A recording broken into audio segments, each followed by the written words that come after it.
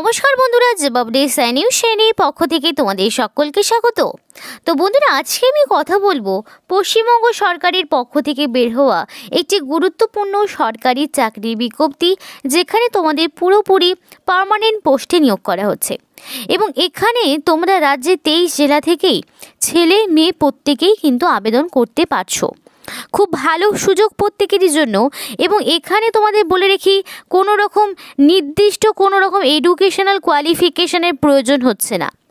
কোনো রকম educational qualification ছাড়াই শুধুমাত্র তোমরা যদি বাংলা ভাষা মানে বেঙ্গলি ল্যাঙ্গুয়েজে যদি লিখতে পড়তে বলতে জানো, মানে বেঙ্গলি ল্যাঙ্গুয়েজটা তোমাদের যেমন লিখতে জানতে হবে তেমনই বলতে পড়তে জানতে হবে। বেঙ্গলি ল্যাঙ্গুয়েজ জানা থাকলেই তোমরা এখানে আবেদন করতে পারবে এবং অবশ্যই তোমাদের ফিজিক্যালি ফিট অ্যান্ড ফাইন হতে হবে, তবেই তোমরা রাজ্যের 23 জেলা থেকেই এখানে ছেলে মেয়ে প্রত্যেকেই কিন্তু আবেদন করতে পারবে। খুব ভালো মানের কিন্তু বেতন রয়েছে। তো এখানে অ্যাপ্লিকেশন করতে গেলে ন্যূনতম বয়সটা তোমার হতে হবে 18 বছর। মিনিমাম যদি তোমার বয়সটা হয়ে থাকে তাহলেই তোমরা এখানে আবেদন করতে পারছো। তো এই ভিডিওর মাধ্যমে সেই বিষয়ে বিস্তারিত আলোচনা তোমাদের সাথে করব, কিন্তু তার আগে একটাই রিকোয়েস্ট করব, যারা এখনও আমাদের চ্যানেলটিকে সাবস্ক্রাইব করোনি তারা ঝটপট চ্যানেলটিকে সাবস্ক্রাইব করে পাশে থাকা বেল আইকনটি ক্লিক করে দিও, যাতে করে পরবর্তী সমস্ত ইনফরমেশন পেয়ে যেতে পারো। তো চলো বন্ধুরা, আর দেরি না করে সরাসরি অফিসিয়াল নোটিশ নিয়ে বিস্তৃত আলোচনা শুরু করব। তো বন্ধুরা, এটা হলো অফিসিয়াল নোটিফিকেশন, সম্পূর্ণ এটা অফিসিয়াল নোটিফিকেশন। তোমরা চাইলে নিজেরাও একবার ডাউনলোড করে চেক আউট করে নিতে পারো। এটা কিন্তু কোনো রকম ফেক বা তোমাদের কোনো রকম ভুল ইনফরমেশন কিন্তু দেওয়া হচ্ছে না। এটা সম্পূর্ণ একটি অরিজিনাল ইনফরমেশন, যেখানে তোমরা চাইলে অ্যাপ্লিকেশন করতে পারো। ন্যূনতম তোমার বয়সটা যদি 18 বছর হয়ে গিয়ে থাকে এবং তোমার বয়সটা যদি 40 বছরের মধ্যে থাকে, অর্থাৎ 18 থেকে যাদের বয়সটা 40 বছরের মধ্যে রয়েছে, এটা আমি ইউআর ক্যাটাগরির কথা বললাম। ইউআর ক্যাটাগরি হলে 18 থেকে 40 বছর পর্যন্ত যাদের বয়সটা, তারা এখানে আবেদন করতে পারবে এবং তোমাদের বয়সটাকে ক্যালকুলেট করা হবে 1 জানুয়ারি অনুযায়ী বয়সটাকে ক্যালকুলেট করা হবে। তো এই তারিখ অনুযায়ী তোমাদের বয়সটা 18 থেকে 40 হলেই আবেদন করতে পারবে। এবং সরকারি নিয়ম মাফিক যদি এখানে তোমরা ওবিসি ক্যাটাগরি ক্যান্ডিডেট হয়ে থাকো, তাহলে বয়সের ছাড় তো পেয়েই যাচ্ছ, অর্থাৎ 18 বছর থেকে তোমরা কিন্তু এখানে 43 বছর পর্যন্ত আবেদন করতে পারছো। ঠিক তেমনভাবেই যারা এসসি এসটি ক্যাটাগরির মধ্যে পড়ছো, তারা 18 বছর থেকে আরও 5 বছর, দ্যাট মিন্স 45 বছর পর্যন্ত আবেদন করতে পারছো। শুধু তাই নয়, এক্স সার্ভিসম্যান যারা রয়েছে তারাও কিন্তু সরকারি নিয়ম অনুযায়ী বয়সের ছাড় কিন্তু পেয়ে যাবে। তো প্রত্যেকের জন্যই কিন্তু এখানে ছাড় রয়েছে। এসসি এসটি, ওবিসি 5 বছর, 3 বছর, এক্স সার্ভিসম্যান প্রত্যেকের জন্য ছাড় রয়েছে। ন্যূনতম 18 বছর হয়ে গিয়ে থাকলেই তোমাদের বলবো, যদি কোয়ালিফিকেশন থাকে, মানে বেঙ্গলি যদি তোমরা লিখতে পড়তে বলতে ঠিকঠাক জানো এবং তোমাদের সাউন্ডে যদি কোনো রকম সমস্যা না থাকে, ফিজিক্যালি যদি ফিট অ্যান্ড ফাইন হও, অবশ্যই আবেদন করো। তো যদি ভিডিওটি ভালো লাগে অবশ্যই লাইক করো। আরও বিস্তারিত তোমাদের দেখাবো, সম্পূর্ণটি দেখো, স্কিপ না করে। প্রত্যেকটি ইনফরমেশন তোমাদের জন্য খুব গুরুত্বপূর্ণ। তো এখানে যে বেতন কাঠামো কিন্তু বেশ ভালো মানের রয়েছে। তোমাদের এখানে রোপা 19 অনুযায়ী তোমাদের এখানে যে স্যালারিটা থাকছে 17,000 থেকে শুরু করে 43,600 পর্যন্ত তোমাদের এখানে বেতনটা থাকছে। তার মানে খুব ভালো কিন্তু একটা স্যালারিতে তোমাদের নিয়োগ করা যায়, যেখানে কোনো রকম শিক্ষাগত যোগ্যতার প্রয়োজন হচ্ছে না। শুধুমাত্র বাংলা বলতে জানলেই, তোমরা লিখতে পড়তে বলতে জানলেই তোমরা এই পোস্টের জন্য কিন্তু আবেদন করতে পারবে। তো সেই বিষয়ে আরও দেখাবো বিস্তারিতভাবে, যে কীভাবে এখানে অ্যাপ্লিকেশন করবে, আদার্স কি ইনফরমেশন রয়েছে সবটা দেখাচ্ছি। তো দেখো, এখানে অ্যাপ্লিকেশন তোমরা যদি করতে চাও, তাহলে তোমাদের এখানে অ্যাপ্লিকেশন করার সময় এখানে বলা রয়েছে 1 passport size dissent colour photo duly signed and the candidate should be pasted in the respective place in the application format. তো অ্যাপ্লিকেশন ফরম্যাটে অবশ্যই একটা রিসেন্ট কালার পাসপোর্ট সাইজের ফটো, যেখানে অবশ্যই সিগনেচার থাকবে। তো যেইভাবে এখানে বলা রয়েছে সেইভাবে যদি অ্যাপ্লিকেশন ফরম্যাটে না থাকে, মানে এখানে বলা রয়েছে passport photo two B enclose with the application form, তো রিসেন্ট পাসপোর্ট সাইজের ফটো তোমাদের অ্যাপ্লিকেশন ফর্মের সাথে অ্যাটাচ করতে হবে। যদি না করো তাহলে সেই ক্ষেত্রে অ্যাপ্লিকেশন ফর্ম বাতিল হয়ে যাবে। আরও যেগুলো রয়েছে সেগুলো শোনো মন দিয়ে। Full signature of the candidate with date must be given at the bottom of the application. মানে তোমরা এখানে ফুল সিগনেচার করবে অবশ্যই রানিং হ্যান্ডরাইটিংয়ে ফুল সিগনেচার করবে। করার পরে এখানে বলা রয়েছে অবশ্যই সেটা অ্যাপ্লিকেশন ফরম্যাটের একদম নিচে যেই তারিখে তোমরা জমা করছো সেই ডেটটাই দেবে। ডেটটা মাস্ট বি গিভেন, মানে তোমাদের ডেটটা অবশ্যই দিতে হবে, সিগনেচারের পাশাপাশি ডেটটাও এখানে দিতে হবে, যেটা অ্যাপ্লিকেশন ফর্মের ঠিক নিচেই পেয়ে যাবে। এবার বলা রয়েছে দেখো, ডিফেক্টিভ, ইনকমপ্লিট এবং unsigned application with the blur photograph, application submit without proper fees, application format not according to the format only summarily rejected. তো এখানে পরিষ্কার বলা রয়েছে যদি কোনো রকম মানে ডিফেক্টিভ বা ইনকমপ্লিট, সাইন থাকলো না, ছবি হয়তো অস্পষ্ট, সিগনেচার ঠিকঠাক নেই, প্রপারলি তোমরা ফিজ সাবমিট করোনি, তাহলে কিন্তু সেই অ্যাপ্লিকেশন ফর্ম মানে অটোমেটিক কিন্তু ক্যান্সেল হয়ে যাবে, বাতিলের মধ্যে ধরা হবে।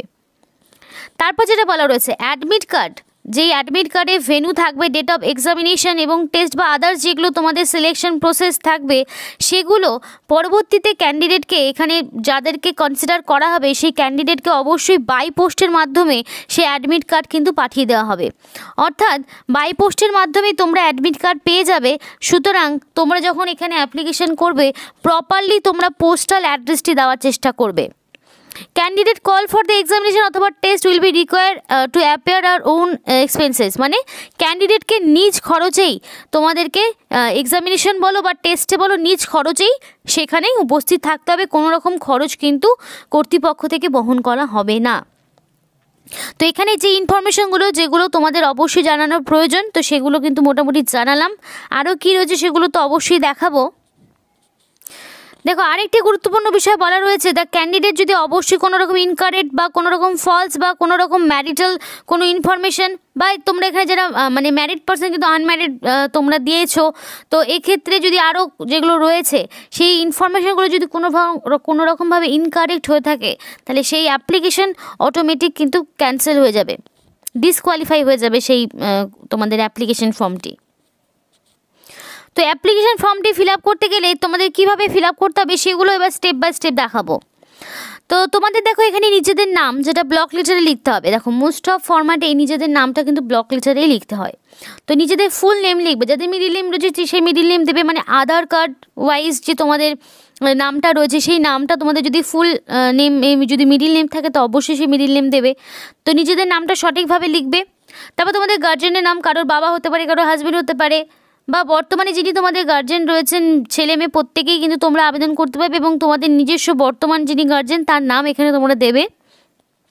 তারপরে date of birth with the attach of supportive documents, এবার তোমাদের ডেট অফ বার্থটা কী রয়েছে এবং সেটার সাপোর্টিভ ডকুমেন্টস। এবার তোমরা চাইলে ডেট অফ বার্থ সার্টিফিকেটও দিতে পারো, কিংবা তোমরা চাইলে মাধ্যমিকের অ্যাডমিটও দিতে পারো, মাধ্যমিকের অ্যাডমিট মার্কশিটও দিতে পারো। যে কোনো একটি তোমাদের সাপোর্টিভ ডকুমেন্টস হিসেবে দিতে হবে। যদি তোমরা এজ প্রুফ দিতে চাও অবশ্যই দিতে হবে, সেটা বলা রয়েছে। আর না দিলে সেই তো অ্যাপ্লিকেশন ইনকমপ্লিট ধরা হবে।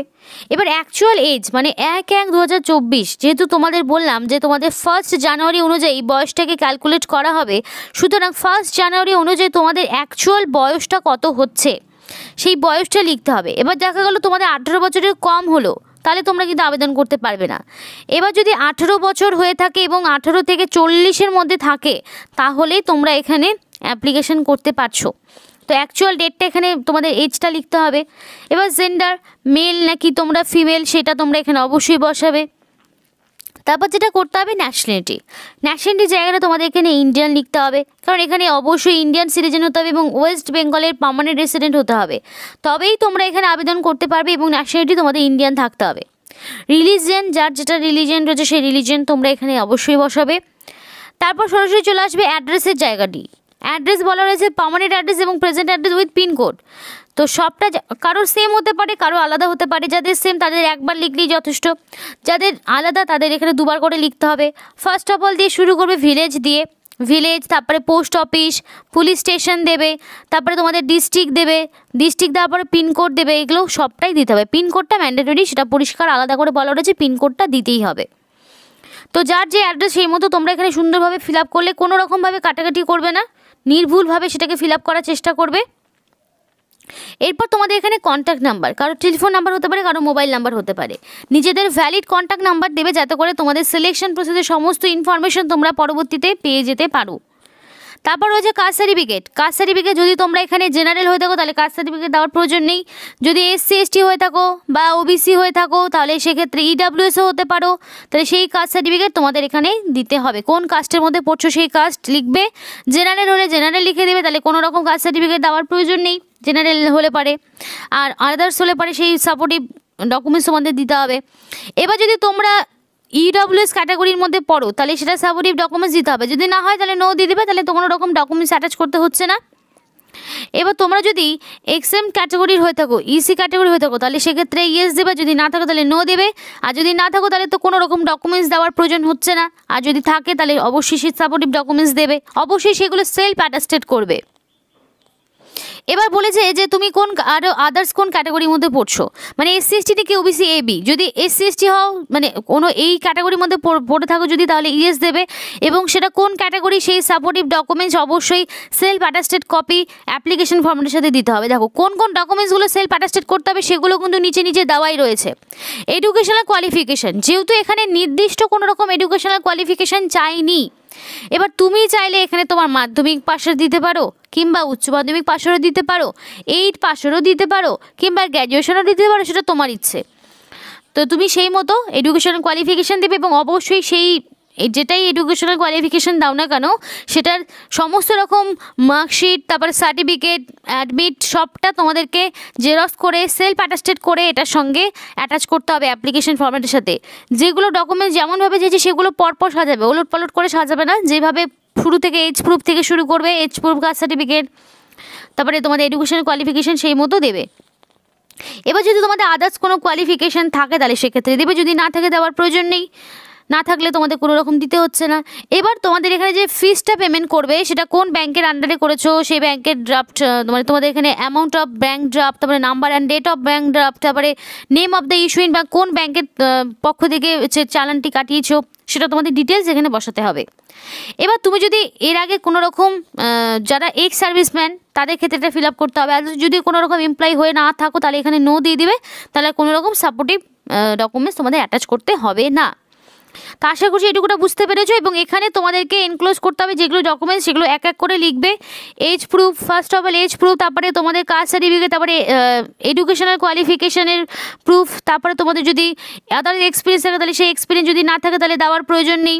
তো এগুলো যা যা দেবে সেগুলো এখানে বসিয়ে দেবে, এবং অবশ্যই একটা আইডেন্টিটি বা অ্যাড্রেস প্রুফ দিয়ে দেবে, সেটা আধার কার্ড হতে পারে, কিংবা ভোটার কার্ড হতে পারে, কিংবা প্যান কার্ড হতে পারে, যে কোনো একটি দিয়ে দেবে।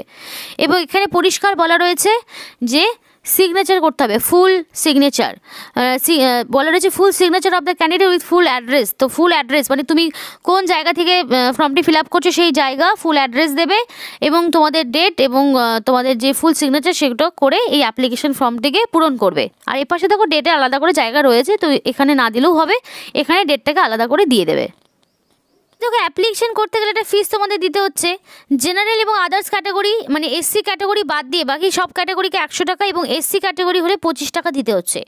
এবং তোমরা এক্ষেত্রে অন্য স্টেট থেকেও আবেদন করতে পারবে, মানে যারা ওয়েস্ট বেঙ্গলের বাইরে থেকে যারা দেখছো, মানে ত্রিপুরা বা ধরো বিহার, এখান থেকে যারা দেখছো তাদেরকে বলবো এখানে তোমরা আবেদন করতে পারবে। এবং তোমাদেরকে তোমাদের মধ্যে যদি কেউ SC ক্যাটাগরি হয়ে থাকো তাহলে তোমাদেরকে কিন্তু জেনারেল হিসেবে ট্রিট করা হবে, মানে তাদের ক্ষেত্রে কোনো রকম ক্যাটাগরি ওয়াইজ কোনো রকম ছাড় পাবে না। শুধুমাত্র ওয়েস্ট বেঙ্গলের যদি ক্যান্ডিডেট হয়ে থাকো, ওয়েস্ট বেঙ্গলের পার্মানেন্ট রেসিডেন্ট যদি হয়ে থাকো, তাহলেই তোমরা ক্যাটাগরি ওয়াইজ এখানে ছাড়গুলো পেয়ে যাবে। এজের ক্ষেত্রে হোক বা তোমাদের ফিজের ক্ষেত্রে হোক সেই ছাড়টা কিন্তু পেয়ে যাবে। এবার এই অ্যাপ্লিকেশন ফিসটা তোমাদের পেমেন্ট করতে হবে যে কোনো ন্যাশনালাইজড ব্যাংকের আন্ডারে, যেখানে ইন ফেভারে থাকবে কি সেটা পরিষ্কার বলা রয়েছে। ইন ফেভারে থাকবে অফ দ্য ডিস্ট্রিক্ট জাজ and chairman district recruitment committee পূর্ব বর্ধমান জার্সিপ, এটা কিন্তু তোমাদের ইন ফেভারে থাকবে। সেটা যে কোনো ন্যাশনাল ব্যাংকের আন্ডারে তোমরা কিন্তু এই ডিমান্ড ড্রাফটটা কাটাতে পারো। সেটা কিন্তু যে ফিসটা পেমেন্ট করবে সেই ফিসটা কিন্তু নন রিফান্ডেবল, সুতরাং এই ফিসটা তোমরা কিন্তু পরবর্তীতে ফেরত পাবে না। এবার এই অ্যাপ্লিকেশনটা তোমরা চাইলে by post ordinary post, register post তোমাদের এখানে অ্যাপ্লিকেশন সাবমিট করতে পারো। কিন্তু সেখানে অবশ্যই মনে রাখবে যে তোমাদের যদি এখানে ডিমান্ড ড্রাফটটা যদি পেমেন্ট না করো, মানে ফিসটা যদি পেমেন্ট না করো, তাহলে সেক্ষেত্রে এখানে অ্যাপ্লিকেশন করতে পারবে না।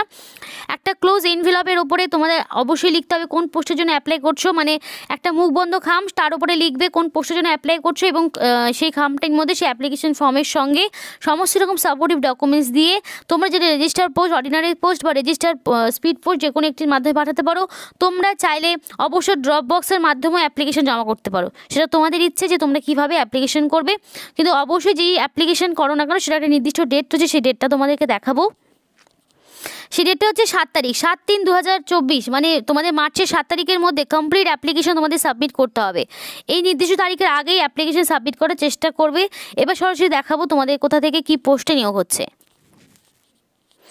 তো বন্ধুরা দেখো, এখানে কিন্তু তোমাদের সুইপার পোস্টে নিয়োগ হচ্ছে ঠিকই, কিন্তু তোমাদের এখানে বেতন কিন্তু খুব ভালো মানের রয়েছে। 17,000 থেকে শুরু করে 43,600, যেখানে কোনো রকম এডুকেশনাল কোয়ালিফিকেশনের প্রয়োজন নেই, শুধুমাত্র বাংলা ভাষা লিখতে পড়তে বললেই হবে, মানে বেঙ্গলি ল্যাঙ্গুয়েজটা তোমাদের এখানে জানতে হবে, তাহলেই তোমরা এখানে আবেদন করতে পারবে। এবং অবশ্যই তোমাদের সাউন্ডের ক্ষেত্রে যাতে কোনো রকম সমস্যা না হয় সেই দিক থেকে তোমাদের মানে সাউন্ড, মানে ফিজিক্যালি তোমাদের সাউন্ড অ্যান্ড ফিট থাকতে হবে। তো অবশ্যই তোমাদেরকে ফিজিক্যালি ফিট অ্যান্ড ফাইন থাকতে হবে, সাউন্ডে যদি কোনো রকম সমস্যা না থাকে সেদিকে তোমাদের নজর রাখতে হবে। এবং এখানে বিভিন্ন ক্যাটাগরি ওয়াইজ ভ্যাকেন্সিগুলো ভাগ করা রয়েছে, reserve, schedule, SC ST, EWS, প্রত্যেকটি ক্যাটাগরি ওয়াইজ ভ্যাকেন্সি ভাগ রয়েছে। 18 বছর মিনিমাম বয়স হয়ে থাকলেই তোমরা এখানে আবেদন করতে পারবে। এবং অবশ্যই অ্যাপ্লিকেন্টকে ইন্ডিয়ান সিটিজেন হতে হবে, এবং ওয়েস্ট বেঙ্গলের পার্মানেন্ট রেসিডেন্ট এবং আদার্স ডিস্ট্রিক্ট থেকেও তোমরা কিন্তু এখানে আবেদন করতে পারবে। পূর্ব বর্ধমান জেলা থেকে নিয়োগটি করা হচ্ছে। পূর্ব বর্ধমান জেলার যে তোমাদের এখানে কোর্ট রয়েছে সেই কোর্টে তোমাদের নিয়োগ করা হচ্ছে। এবং এখানে নোটিফিকেশনের এমপ্লয়মেন্ট নোটিশ নাম্বার দেওয়া রয়েছে, নোটিফিকেশন 24শে জানুয়ারি বেরিয়েছিল। এবং নির্দিষ্ট সময়ের মধ্যে তোমরা চাইবে মানে এখানে অ্যাপ্লিকেশন জমা করার চেষ্টা করবে। এবং এখানে পার্ট 2 পার্ট 1 করে তোমাদের যেই সিলেকশন প্রসেস সেটা কিন্তু ভাগ করা রয়েছে। এবং এখানে 25টা তোমাদের মার্কস থাকবে, এবং 25টা কোশ্চেন থাকবে, 50 নাম্বার থাকবে। আর এখানে সময় তোমাদের দেওয়া হবে 1.5 আওয়ার। তো সেক্ষেত্রে এই সময়ের মধ্যে তোমাদের কমপ্লিট করতে হবে। এবং কোশ্চেন তোমাদের বেঙ্গলিতে থাকবে, মাল্টিপল চয়েস টাইপের কোশ্চেন থাকবে। এবং অবশ্যই সেখানে রং অ্যান্সারের জন্য তোমাদের কাটা যাবে, মানে এখানে নেগেটিভ মার্কিং থাকছে তোমাদের। আর সাথে যারা এখানে পার্ট 1 কোয়ালিফাই করবে তাদেরকে পরবর্তীতে পার্ট 2তে দেখাবে, যেখানে তোমাদের ল্যাঙ্গুয়েজ টেস্ট হবে, যেখানে তোমাদেরকে যারা রিটেন টেস্ট কোয়ালিফাই করবে তাদেরকেই পরবর্তীতে ল্যাঙ্গুয়েজ টেস্টে রাখা হবে।